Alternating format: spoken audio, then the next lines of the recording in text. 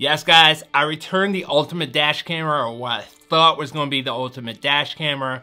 I'll tell you all the reasons why I had no choice but to return the OWL dash camera in just a second.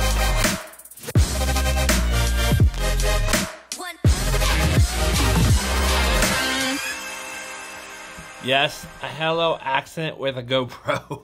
When I first saw the OWL dash camera, it was actually a review that I saw probably about 6 or 8 months ago. I was super stoked.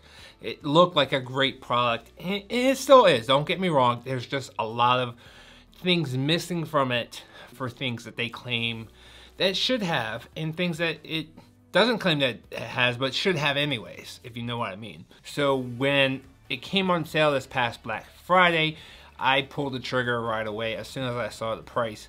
I was super excited to get it, and I knew it was the dash camera that I wanted for my car.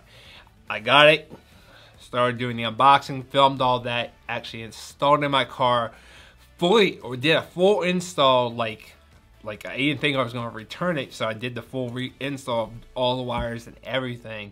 If you guys haven't seen that review already, click right up there, you guys can check that out. And the more things I got into the review and started testing things out, I got very disappointed. And when you compare it to a normal dash camera, there's a couple of features that stand out, but in reality, it's pretty much exactly the same. And for that price and that service charge every year, that I just couldn't do it. Now I know most people will say the $350 price range is just totally out of their budget for a dash camera whatsoever. I understand that, but when you're talking about some features not seen in any other dash camera, I think it's totally worth it.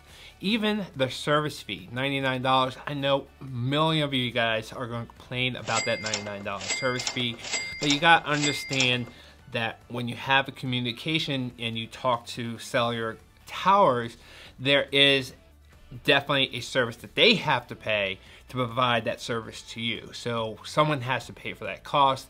So the $99, I totally get it. I have no problem whatsoever with that. $350, maybe a little bit too high, especially for what it is. Now, my biggest issue, here it is that does not have any cloud storage, and it doesn't have any onboard battery. So what happens is that if someone breaks into your car and unplugs it, even with my testing, I tested 5 seconds, 10 seconds, I think 15 or 20 seconds, and then 30 seconds.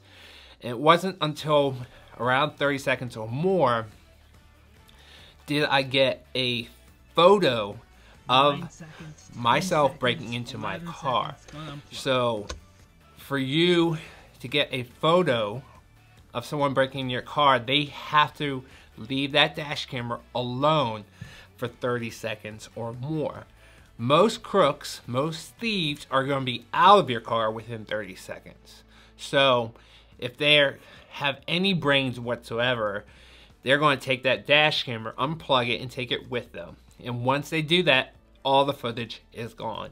If you're lucky and you have a great signal, maybe, just maybe, you get a photo of them. But without the camera being plugged in, all that video footage is gone forever.